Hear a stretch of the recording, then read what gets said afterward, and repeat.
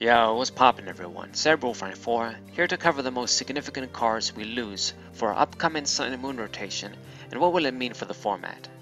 Now, comparing this to any previous era, Sun and Moon sets as a whole have been the biggest yet, so we have a lot more to cover than last time. Take this chance to grab a drink. The Pokemon Company caught me off guard a bit too, as I was anticipating a Crimson Invasion on format. However, that set will be rotating out as well, so it almost feels like we're losing 5 sets, since Shining Legends would be bundled there anyways. The original Sun and Moon base set is obviously the first one, and it's actually a lot more significant than it appears at first glance. We lose a bunch of balls from this set, 2 of which have probably been the most common items period, for as long as they've been around. Nest Ball for easily recruiting any basic Pokemon on the bench, and Ultra Ball getting any Pokemon at the cost of discarding 2 cards in hand. Timer Ball, while not as reliable and overused, was still a preferred method for some players to search out evolution Pokemon and let you grab one on average without the rough costs of Ultra Ball. Like Timer Ball, Great Ball certainly didn't see play in most decks, but was an important card in decks with a very high Pokemon count, like Lost March, and an essential piece in the Gramble Handless combo. Now, as it stands, these cards are supposed to rotate out once we lose this set, but I think there is a good chance Nest Ball, Ultra Ball, and Great Ball will get reprinted in another set before that happens. There is no guarantee, as I think Ultra Ball was supposed to come in Unbroken Bonds, and it didn't happen, so we might indeed get into a format without them. Other more minor items include Big Malasada, Pokemon Catcher, and Experience Share, but a big one in my opinion is the regular energy retrieval. Fisherman will still be around, and there are other types of energy recovery cards out there, but the flexibility and ease of use the original retrieval has is a great asset, and various energy acceleration decks will suffer from losing it. Poison Barb was the best alternative to Choice Band to inflict damage to non-GX Pokemon through poison, and that will also be leaving. Professor Kugui was a neat tech supporter in highly aggressive decks, helping you push for knockouts your opponent wouldn't see coming with the extra 20 damage it gave. Troll decks and pure control decks will also be sad to lose Team Skull Grunt, a supporter that allowed these decks to easily punish a player for conserving their energies when dealing with these decks, and is personally one of the cards I'm glad to see go away.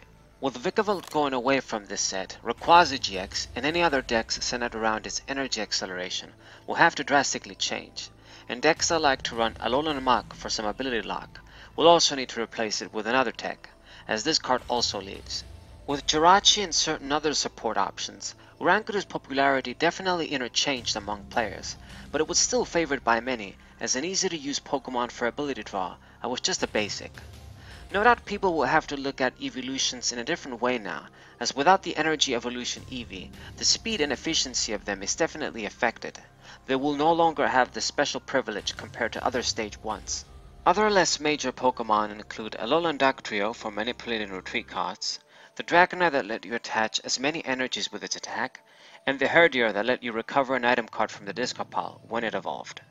At this point in time, the GXs we lose from this set aren't the most popular, but the most significant one would probably be Decider IGX, with its ability to inflict damage counters without attacking.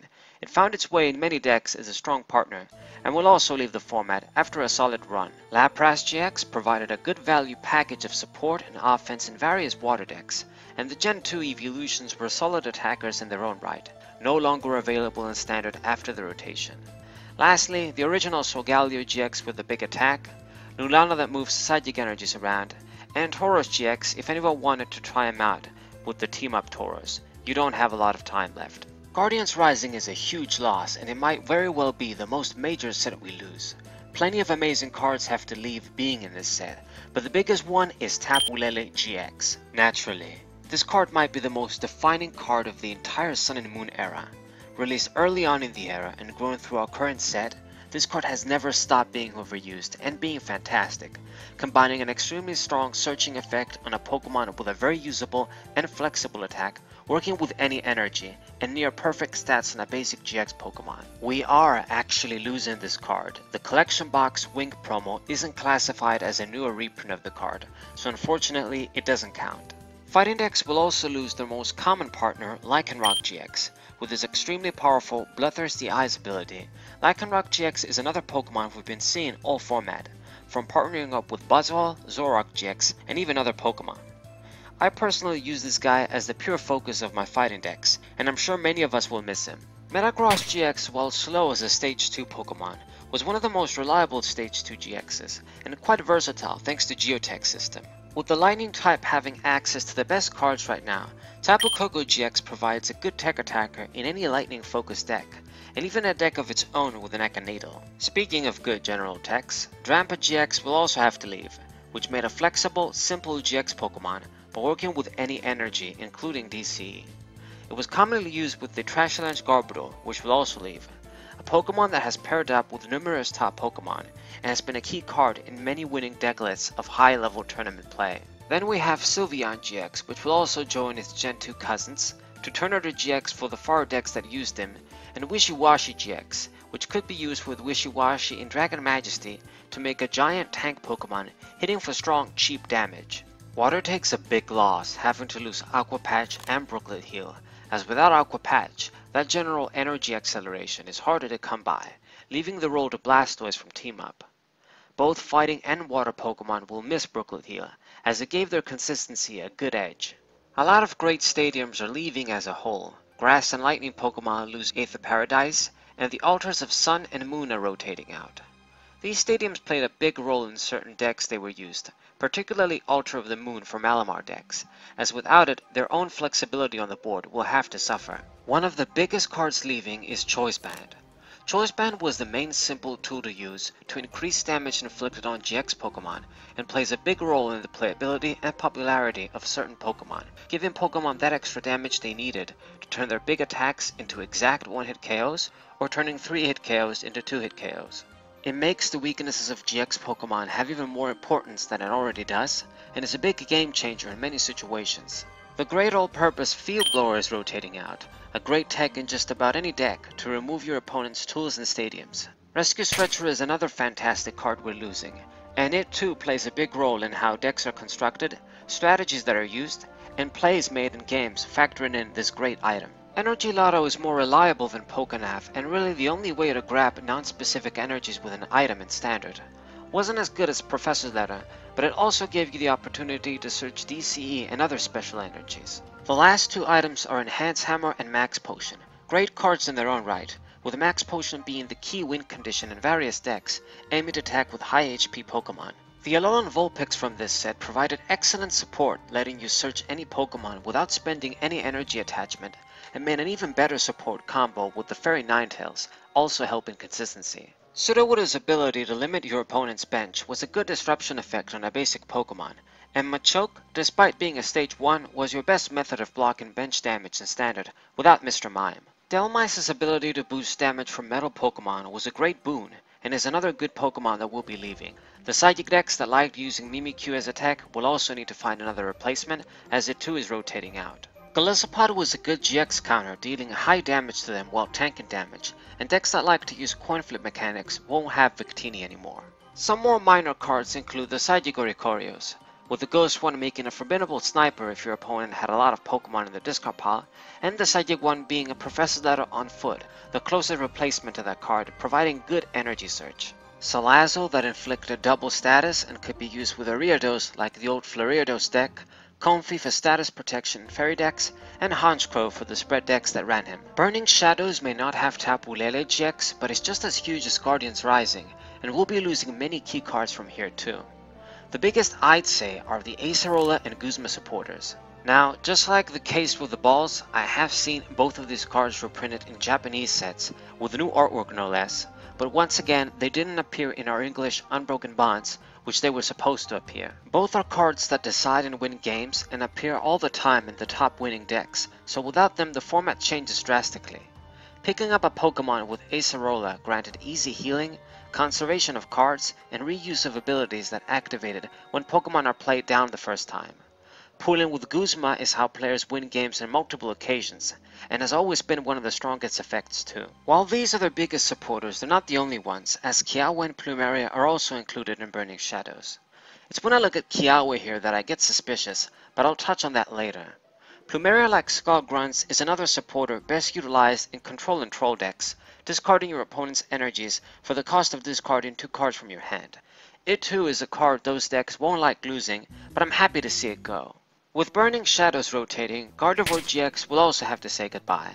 Like Metagross GX, one of the more powerful Stage 2 GX Pokemon, and a deck I know many people love to use. Malamar decks also lose one of their main attackers, the original Necrozma GX, which while slightly weaker than Ultra Necrozma, made up for in many ways, by having a walling ability, requiring use of only one energy type, and having a very strong GX spread attack. The other two Guardians, Tapu Bulu and Tapu Fini, also have to leave. Tapu Bulu served as a strong GX Pokemon in its own deck, partnered up with Vikavolt, and Tapu Fini was a useful sniper to have around as a tech in water decks, with a useful GX attack too.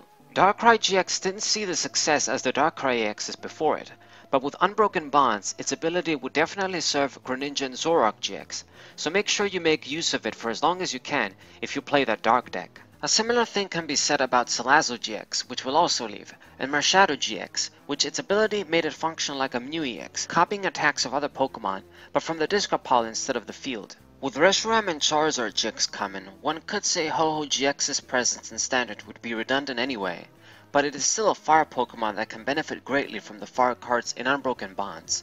Last but not least, I can't forget about Golisopod GX, which was one of the most successful partners with Zoroark GX, topping and winning many tournaments and making great use of cards like Acerola. So, as you guys can see, plenty of GX Pokemon, but we have some regular ones that matter too.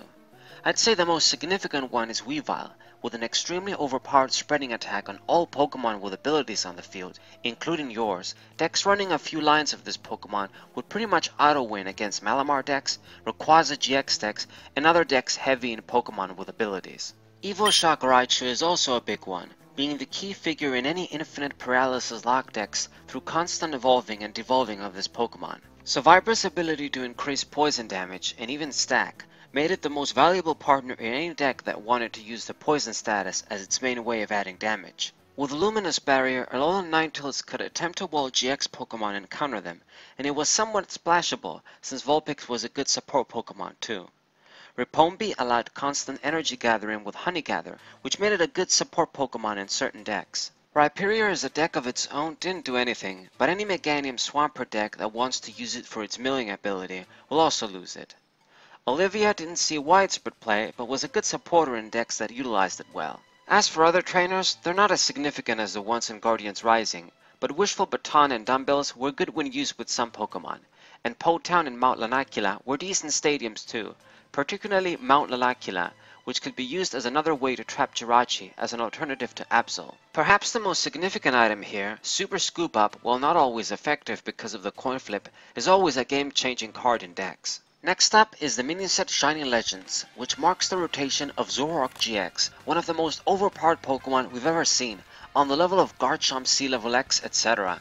This Pokemon has been winning and topping tournaments since it debuted here, both in the standard and expanded format, including winning national championships back-to-back.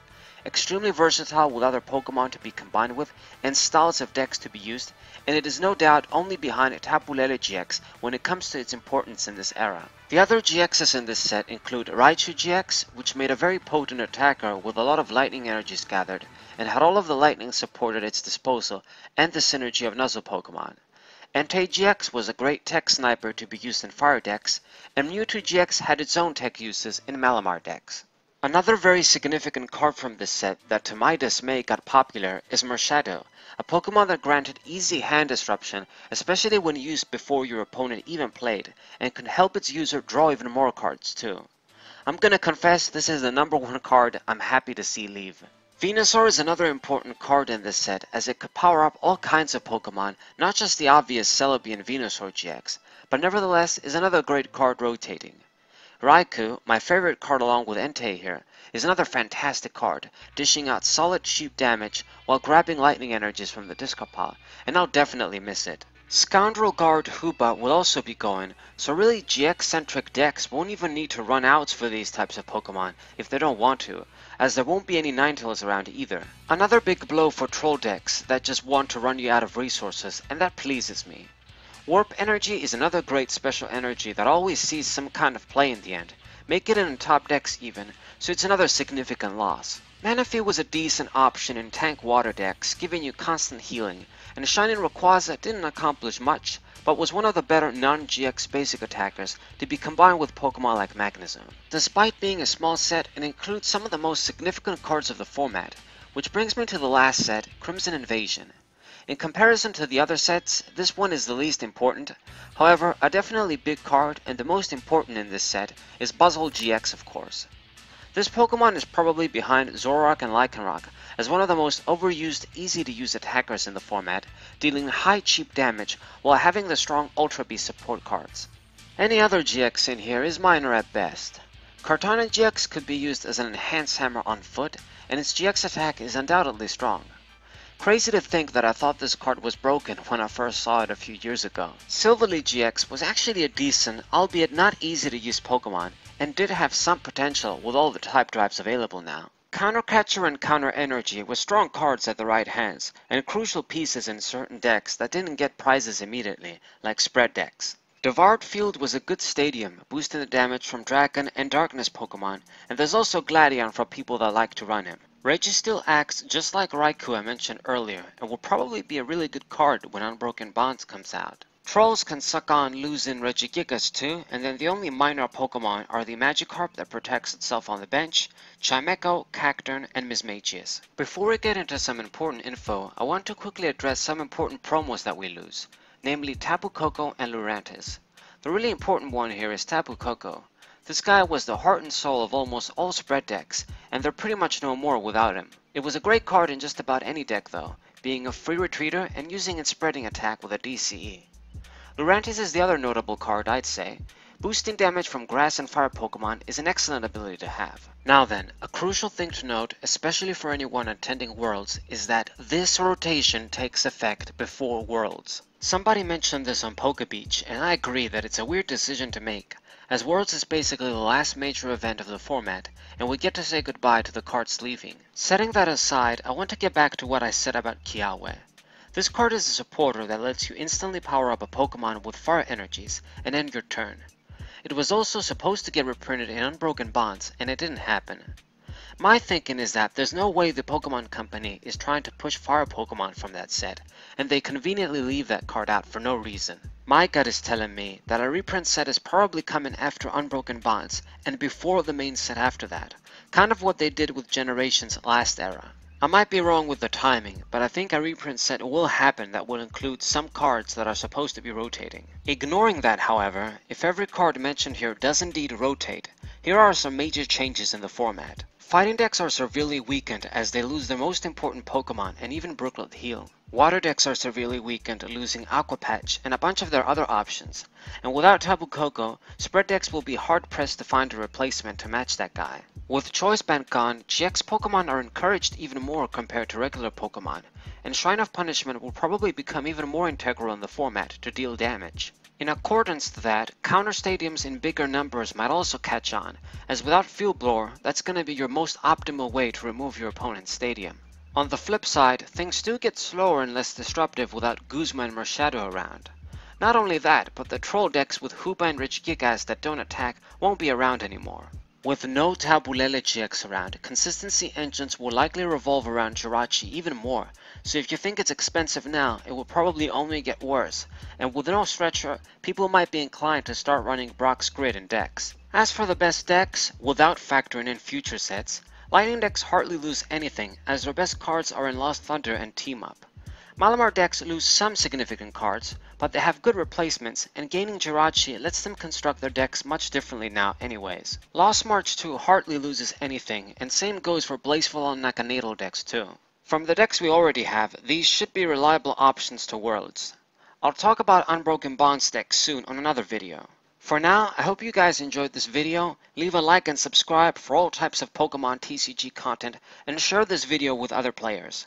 Sabro24 with Zay!